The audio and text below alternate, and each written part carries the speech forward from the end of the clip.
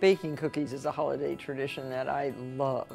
My daughter Alexis's brown sugar chocolate chip cookies, these gorgeous, thin, beautiful cookies, are a long-running family favorite. And this year, I think they'll be perfect as a dessert for a Christmas gathering. So these are very easy to make. 1 pound of butter, 3 cups of light brown sugar, and 1 cup of regular sugar. And cream the butter and sugar together. And then you add 4 large eggs into the creamed butter and sugar. These are farm fresh eggs.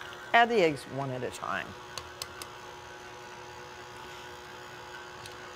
Right out of my hen house, right out of my hens. Look at that beautiful chocolate brown egg. And this really does loosen up the batter nicely.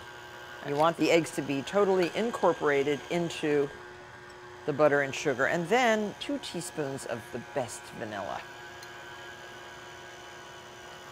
Let that mix up while you sift 3½ cups of all-purpose flour with 1½ teaspoons of salt and 2 teaspoons of baking soda. That's another reason why the cookies are so nice and flat. There's no leavening agent in the cookies. And sifting is very easy when you use a wire whisk like this, mixing up all the dry ingredients. And then you can just add the flour while the machine is going at low speed. And when you get down to the bottom, you can sort of like ease the rest in.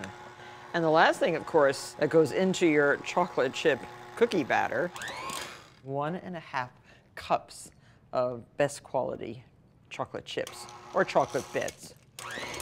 Like that, like that, and like that. Have your oven preheated to 375 degrees. And this amount makes about 30 delicious 4-inch cookies. And another little hint that we love to share with all of you is using a release ice cream scoop for the batter. You can just use a 2-ounce scoop. This will give you a 4-inch cookie, and they bake in about 11 minutes. Bake right on a Silpat, and because these spread and because these are so large, I suggest baking 3 on a sheet.